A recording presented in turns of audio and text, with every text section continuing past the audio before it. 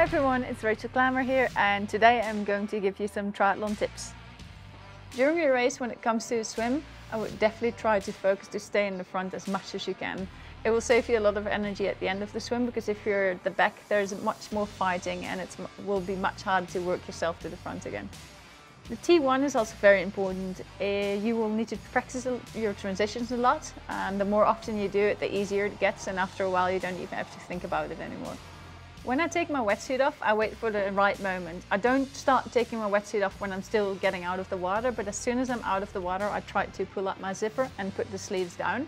So when I'm closer to my bike, I do the rest. One leg first and then the other one.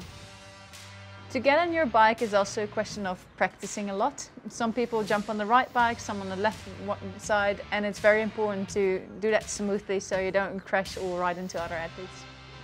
When I get out of the water and jump on my bike, I try to get to the front as soon as I can.